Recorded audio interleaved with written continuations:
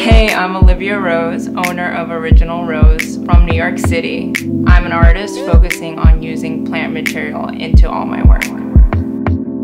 Growing up in New York has really inspired me to have such an interest in plants and the natural environment. All the classics, when we're moving into the future, need and have to change the way that they're made to fit our environment, and we need to move towards making things more eco-conscious. The new Stan Smith is now using 50% recycled materials across the silhouette.